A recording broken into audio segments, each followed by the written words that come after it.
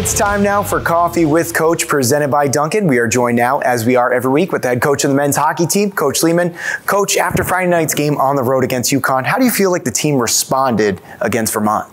Well, we came back with one of our best games of the year. Each of the past 3 weekends, we've had one where it's been like, wow, we've been really on and we're all together and played a great game. So it's a bright spot for us, but we need to bring the same game Thursday.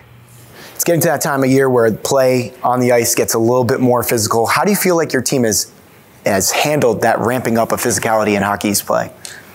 Well, I mean, I think part of it is you need older guys that are strong. You know, the heavier teams seem to be pretty well prepared at this time of year, and we can play heavy hockey.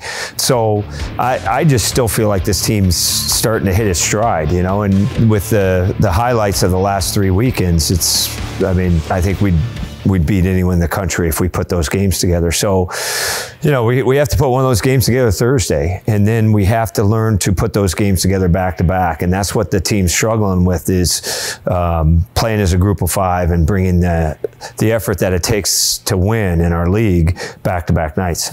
You mentioned Thursday's game against BU. They played in the Bean Pot Monday night. Coach, what challenges do the Terriers present to your team?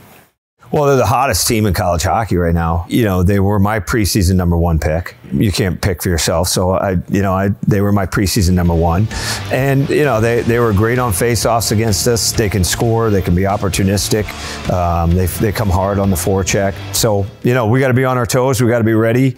You know, I thought we did some really good things against them when we played them 2 weeks ago, and we just have to sharpen up a little bit in a couple areas. And the big area, we got to stay out of the penalty box against them. Well, Coach, thank you so much for the time. Best of luck on Thursday. Thanks.